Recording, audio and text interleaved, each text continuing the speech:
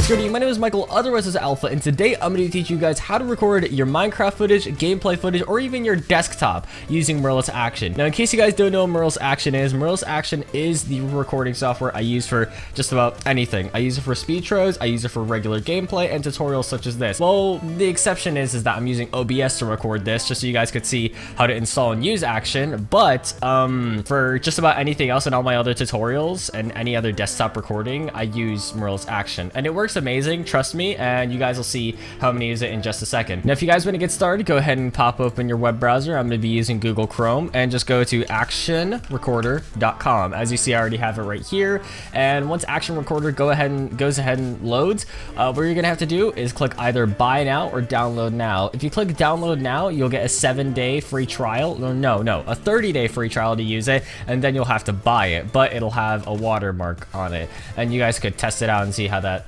works. But just to quickly go over the little features that it's got, you could also record your games up to 120 frames per second, record with low CPU usage. You could even record directly to MP4, but I'm not going to be using that. You could even get up to 20 times smaller video recording, so the file sizes aren't even that huge compared to Action and DxTory. And microphone audio commentary, which is what I'm doing right now. You can just commentate, and it's easy to use. And exporting, yeah, no, we're not going to use that. And you could even live stream if you'd like with it. So basically, what you're going to have to do is click download now and just wait for it to, I'm going to hit keep. And we're just going to ahead and wait for it to finish downloading. And now that Action is done downloading, what we're going to have to do is just go ahead and put it on our desktop real quick, just so I could show you guys how it's done. Go ahead and right click on it and go ahead and hit run as administrator. And if my screen's black, it's just asking me if I want to make changes to my computer. I'm just going to go ahead and hit yes, and just go ahead and hit OK because I speak English and that's the setup. Agree, next, okay. Let's just go ahead and wait for this to go ahead and download. And bam, Action is done installing. So we're just gonna have to do is just hit finish. Let's go ahead and close this out. I don't even care about the little post-action thing it does.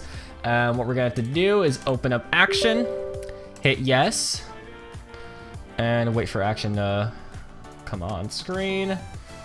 And Action's on my other monitor, but this is what it looks like right now. And it says my trial is expired.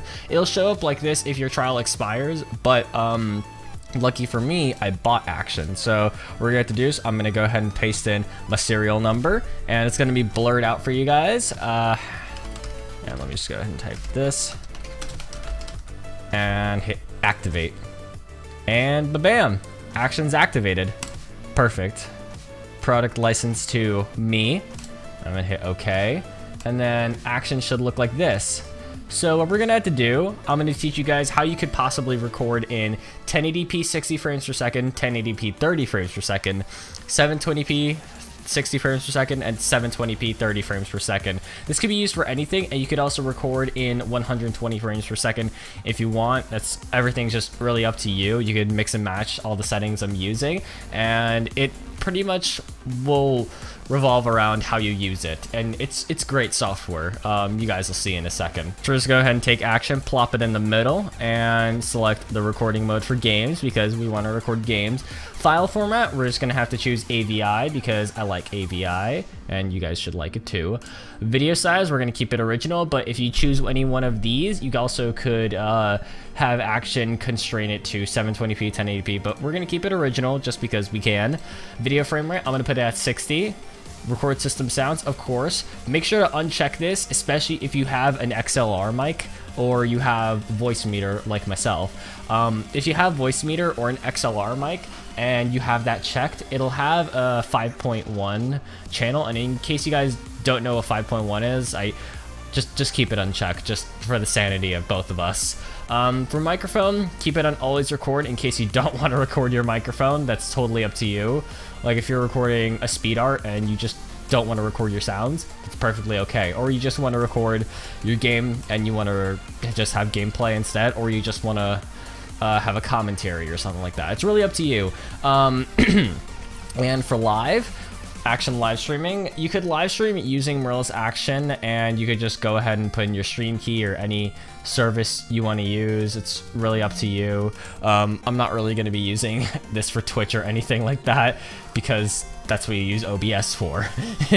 Remote action, this is basically so you could remotely start your recordings. You guys could look that up yourself. I'll leave a link in the description to remote action and Merle's website on it. Audio recording, you could basically record audio with this only, so if you just want to do post commentaries, you can, but I'd recommend using Audacity for that. Benchmarking, you can basically benchmark your games and see your performance and how your computer stacks up on them. Yeah. Capture screenshots, you could basically take screenshots of just about anything in game in case you don't want to use the Minecraft default screenshot key, or your game doesn't have a screenshot key at all whatsoever, and you could even choose the file format if you'd like. And now for general settings. So for general settings, basically you guys could mess with these. I don't know what this is, so I wouldn't touch that. But basically you can mess with all of these all you want, but these are my two settings that I have checked. And you could even have it checked to start the application minimized to the tray. Next, we're just gonna go ahead and hit video recording settings. So video quality, I'm gonna hit normal. Bitrate, if you're using MP4, jack it up all the way to 100. Input range, 0 to 255. Use multi-core recording. Check this if you have a quad-core processor or not. Or, sorry, if you have a quad-core processor or even a dual-core, I'd say, have this checked. Record and mouse cursor, definitely have this checked. Use overlay graphics, do not, I repeat, do not use overlay graphics. If you have overlay graphics, it'd be pretty bad, because if you add a graphic over it, like a Facecam border or something like that, and you think it looks really dinky and retarded or awful, and you want to remove it, yeah, no, that'd be really bad. You can't take it off, because that's how the video was recorded, and you can't change the raw video. It's basically taking a picture and trying to remove it or remove something big, and you really can't. Webcam settings. Basically, you can have a face cam in action. And action allows you to record your face cam using this software. So I'm gonna have it on do not record, because I don't want to record my face cam right now. I feel a little bit like trash, but this is the webcam I have. Capture resolution, you can change the resolution if you'd like. Either put it in 1280, 19, or whatever you choose. And you get to choose how big it is and the position, or even to put it in 4:3 if you want. And now, if you click that, it basically shows you a preview of how your webcam looks, and this is what I look like right now. I don't really look much of anything, and this is, if I were to record Facecam or anything like this, this is how it would look. And I guess I could record Facecam. Actually, I'm not gonna record Facecam because I'm not up for that. But yeah, let's just go into our audio settings right now. So for your microphone settings, for your audio device, go ahead and choose your microphone. And for me, it's gonna be voice meter output or voice meter bio. And if you guys don't know, or you guys wanna know how to make your audio sound like this, and keep in mind, the microphone I'm using is a blue Snowball Ice. This thing cost me 40 bucks. If you guys wanna learn how to make your microphone sound like this, go ahead and click in the annotation on your screen right now. And if you don't, just continue to watch this video. And for system sounds, go ahead and check your speakers. And yep, check this button right here, record microphone in a separate audio track. You can even choose the volume of your microphone, stuff like that. These are my settings. You guys can copy them as you wish. AAC, keep them system default. Yep, perfect. HUD settings, I'm gonna have these two checked. Export settings, I don't care about this. And hotkey settings. You could basically change all your hotkeys as they are, so you could basically hover over them. Yeah, that means I already have it set as delete. But basically, you could change all your hotkey settings and change them to how you use them. And yeah, that's basically it.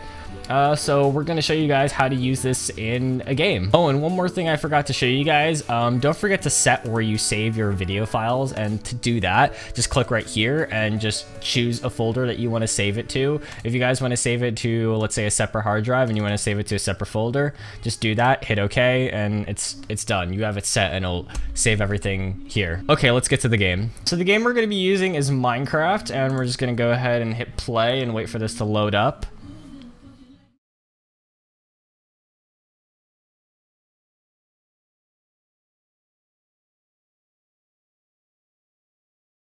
And Minecraft is already on screen right now for us, so we're just gonna go ahead and, oh, I guess I can't really touch it right now. But as you guys can see, this is the little overlay you get to see your frame rate and to see what you're recording at.